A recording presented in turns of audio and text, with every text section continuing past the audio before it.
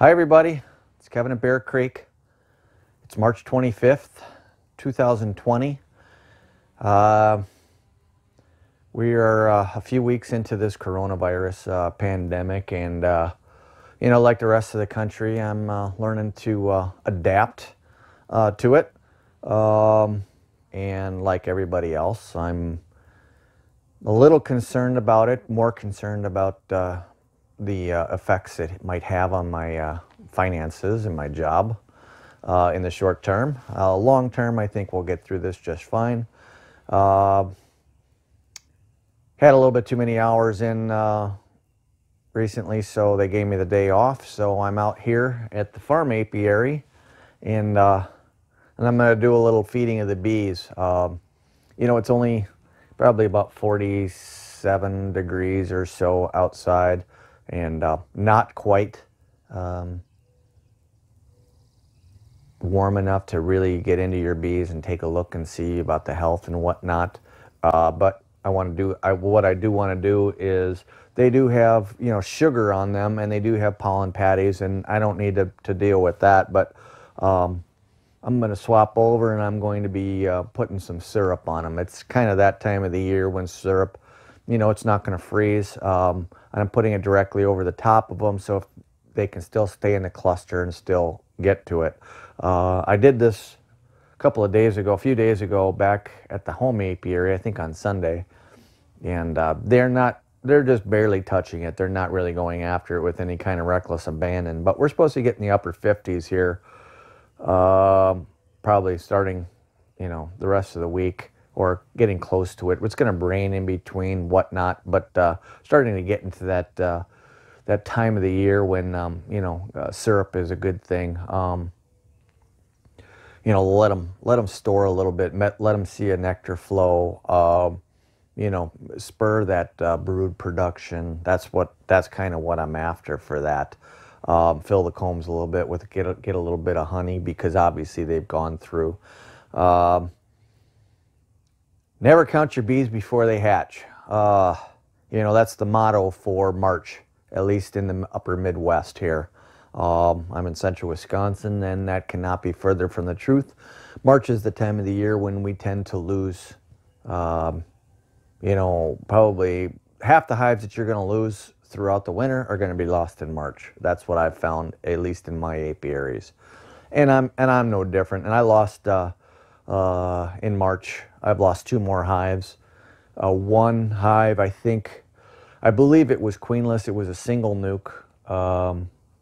And I saw a supersedure cell in September, and I let it go. I should have just taken it out, but I have a funny feeling that queen didn't take. There's no drones out there, and they were probably queenless. And when they dwindled down in numbers, they weren't, able to recuperate. Just too few of bees in there, so they did die out. And you've seen that video. I talked about it actually in my last video about that specific nuke. The other one was a double nucleus colony behind me, and I was here 2 weeks ago feeding it a pollen patty, and it was not terribly bad. And I just opened her up because all the other hives looked like they were doing okay, except that one. So I opened it up, and sure enough, all the bees were dead in it. And I haven't figured out why. It was a little damp in there. I can't imagine how there's plenty of ventilation everywhere in that hive, and I can't, unless somehow when it rained they got water in there, and that created just too humid conditions for how cold it was. That very well could be the case. I'm just not sure. But regardless, there wasn't a ton of bees like laying dead, so it was probably a weak hive to begin with. Another thing I do, being March 25th, it's 40-something degrees. Bears are going to wake up, so I brought out the bear, the electronics for the bear fence, and I'm going to set that up today. I'm going to do something a little different this year. I'm going to put it up a little higher than it was last year, but for now, I'm going to set it up just like it was last year. I didn't bring out the stakes for it, but it's getting that time of the year. The females are coming out with their cubs, and they're going to be hungry. You know, the cubs that were born over the winter. They're going to be hungry, and this makes a really, really nice target for female bears, and even hungry male bears too. They're opportunists. It's what they do. There's not a ton of bears around this area, but they have been spotted, so better safe than sorry is what they say. You know, I'm down to 11 hives now out of 20, so I'm at 55% for the winter. You know, not spectacular by any means, but not detrimental by any stretch of the imagination either. With 11 hives, I can do just fine. So, you know, still happy with that coming out of winter. I do have 4 queens, Carneolans, New World Carneolans coming. That probably won't be here till June.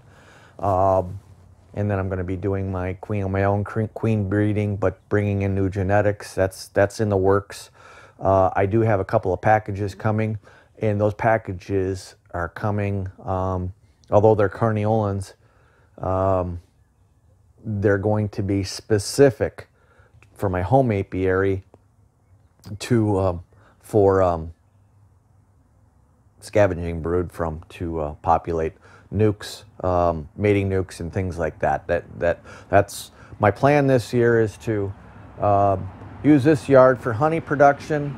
I have a little area set up over there for my mating nukes, and then I was sitting out here the last few weeks ago, and a guy drove by on his bicycle, and he was kind of like, he's just doing circles out there by my truck. So when I walked back out there, he was just talking to me about my bees. He's a wildlife biologist for the state of Wisconsin, and we started chatting, and he's got a place about a mile away from here, and he was interested in me putting bees out there.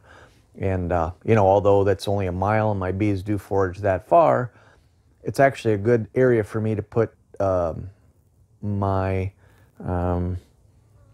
hives that I want my queens, my overwintered queens from my nukes back home, over there, and I can and that'll be good for getting drones coming from that direction, and then plus it'll give them forage from the other side. But having, you know, drone areas, spots surrounding this area is good.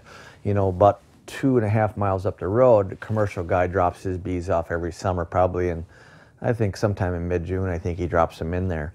So that's going to mix with my bees, and I can't stop that. But it's kind of good not only to have the drones from my hives around here, but also having drones from that area over there, which is essentially away 4 miles away from that guy over there. So if my queens end up heading that way, that'll be a good thing, and I'll get my queens mated with those drones over there. I'm also going to keep a hive colony back home. That'll be my breeder queen or queens for the year. That's where I'm going to do my grafting from.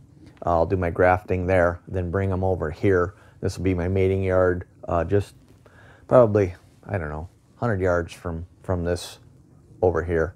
And that's my plan anyways for the year. But again, you never count your bees until they hatch. Like I said, you know, March is a great equalizer for your bees. So, you know, you're really not going to know what you're starting with probably until the beginning of April. But the rest of the hives look fairly healthy from what I can see, and we just go from there. So I really did forget what it's like coming out here and all the stuff that I have to bring with me. You know, I've got lids right now that I have, but I don't have feeder holes put in them. So I had to bring a bunch of lids over that have the feeder holes already drilled in them. I had to bring a ton of buckets over here to feed the bees. Now I've got frame feeders in each of my hives, but it's a little cold for frame feeders for the simple reason that they have to break cluster to actually go in and get the food, so they won't do it. But if the feeder is right above them, then they can access the syrup a lot easier, and they don't have to break cluster and get off of the brood.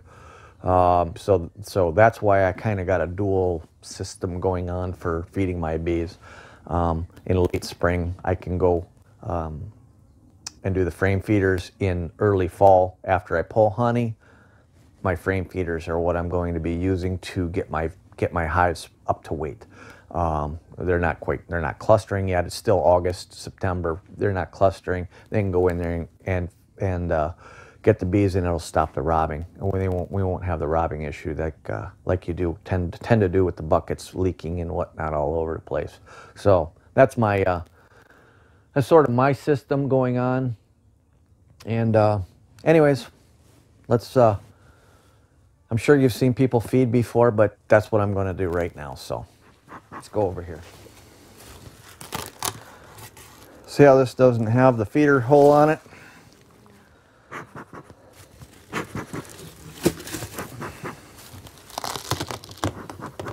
Oh, there's a lot of bees in there.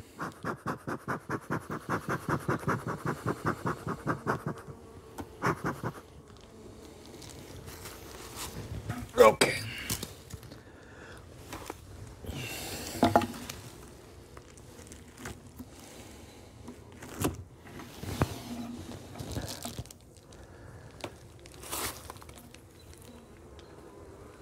Okay.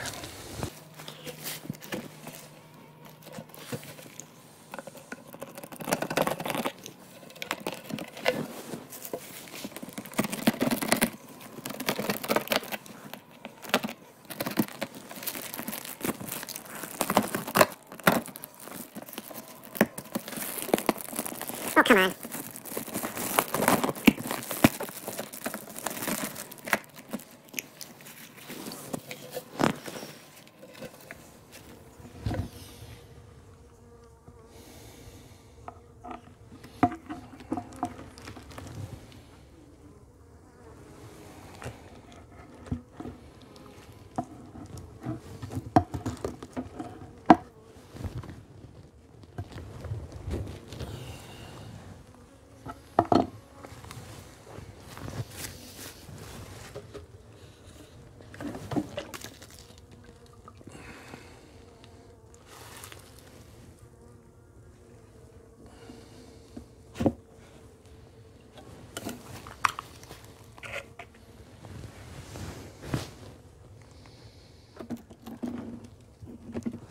But that's what I thought.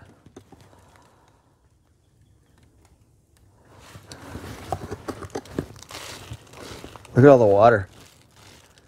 Yep, that's what it was. It was moisture.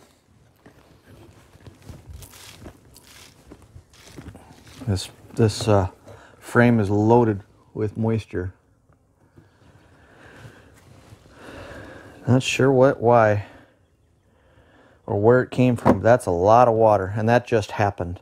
I saw one other hive that happened to too. I don't know how the water's getting in there, but a lot of water got in there. A lot of water. That's not condensation. That's from rain.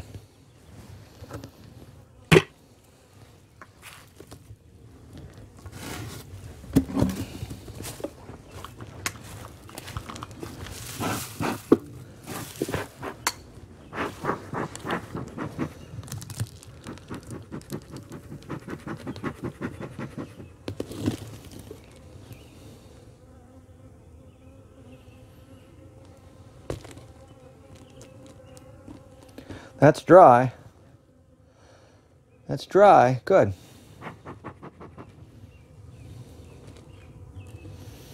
So I'm going to steal this.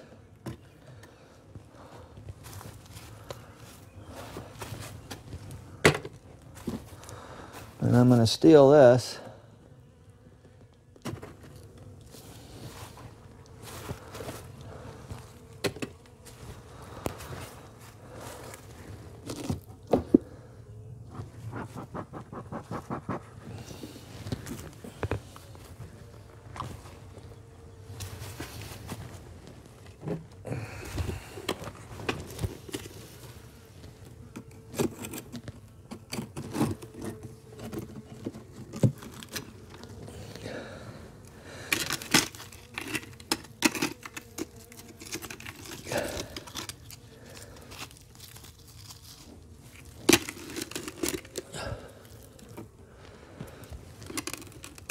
Boy, look at him tear up that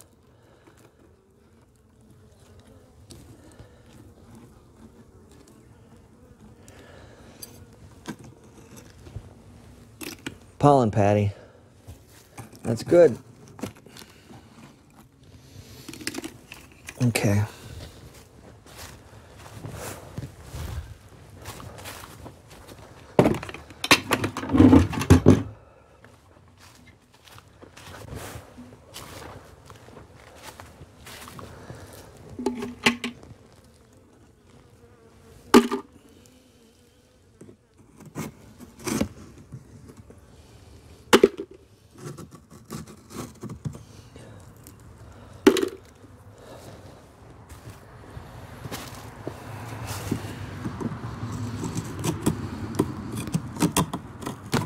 Ooh.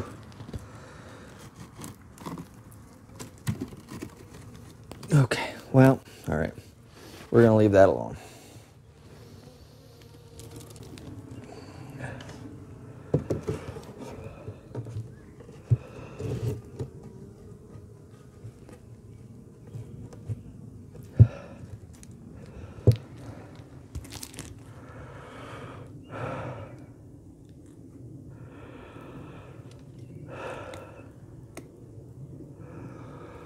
Oh, yeah.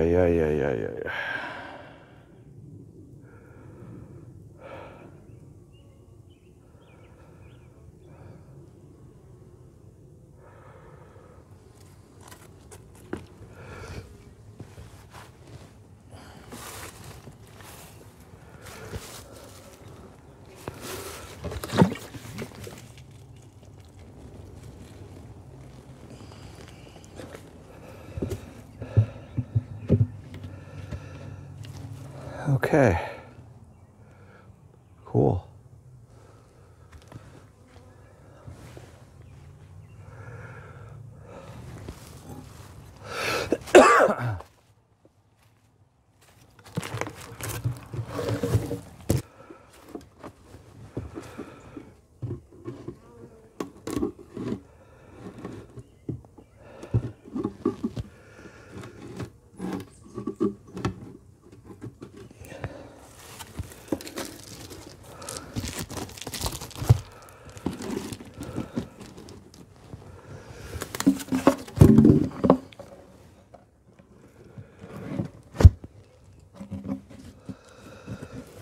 So be it.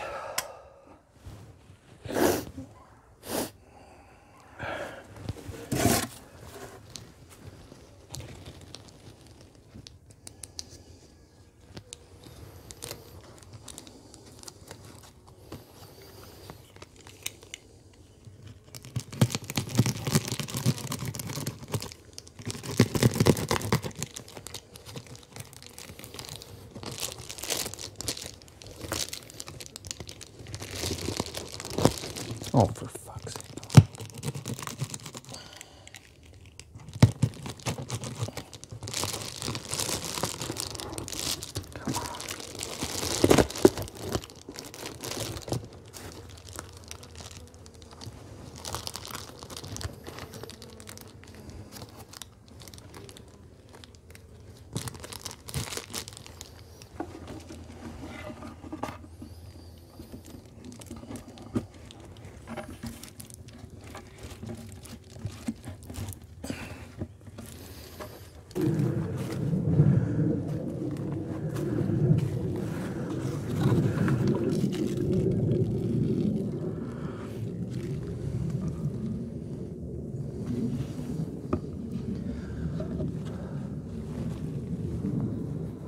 Well, that didn't go so bad. Got all the hives fed up. The hives are sort of medium strength, I'd say. You know, in all my years coming out of winter, I've never come out with a, you know, just an absolute powerhouse in March. May, yes, by May, yes, I have seen it, but not coming out in March. Like I have seen in some other apiary videos that I've seen. But happy with where I'm at. What I wanted to do was get back to the portion of the video that you saw where that nucleus colony had died, and I had pulled out that one frame and shook it out, and you saw all the water that that had poured out. In the other box, I didn't show in the video, every single frame in the lower box was absolutely full of water.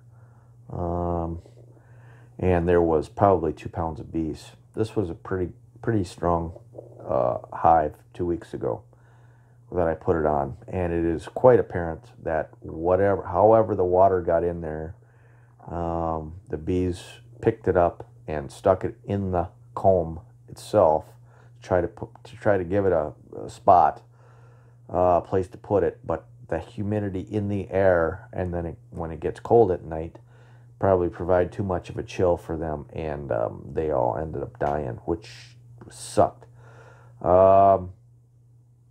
I've seen this a couple of times before. Last week, I had a video, and I think I showed that video as well, where, you know, here at the home apiary, I had a 5/5 nuke that was loaded with water. It was pouring out. And I was able to save that one, even though quite a few bees had died in it. There were still plenty of bees alive. I took off the lower box, shook out all the water, and literally I gave them a normal bottom board and just set the one box back on it. And they're still doing good.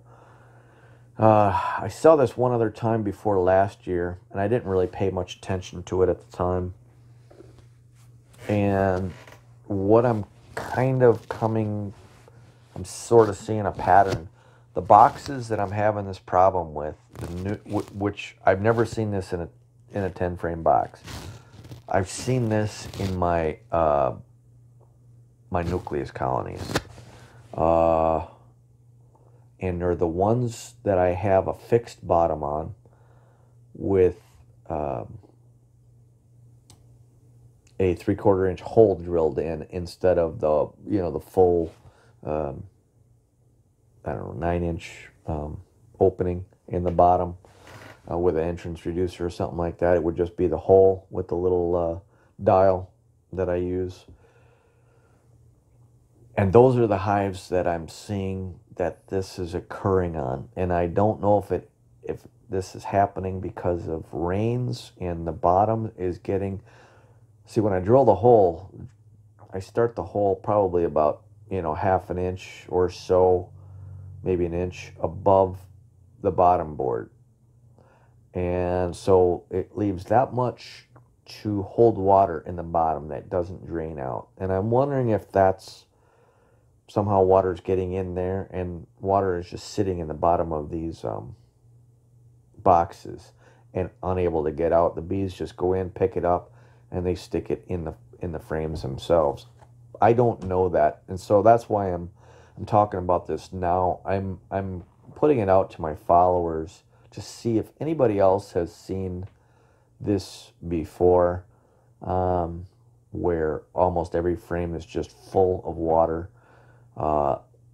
This is not a condensation issue. It's just impossible to get that much condensation in a nucleus colony. I shook out probably, that last week, I probably shook out 15-20 pounds of water out of those combs. It was they were that full of water. I don't know where it's coming from, but it has rained quite a bit here, and I'm just wondering if somehow it's getting into the bottom board and the bees are just picking it up and just sticking it in the cells, and then they get chilled out because there's so much moisture in the air. And this only happens in March, from what I've seen. During the summer, I don't have any problem with these boxes, and during the winter, these boxes have proven to be pretty good. It's March when I've had this issue with with a few of my hives, not all of them, but a few of them. So if you've had any experience with this, if you're a northern beekeeper and you've seen this before, shoot me a note in the comments and let me know. I appreciate guessing, and guessing is good, but guessing doesn't really go anywhere. Trust me, I've guessed enough as it is. I've put this to a couple of my friends from my upper Midwest beekeeping group. Nobody else has run into this yet, but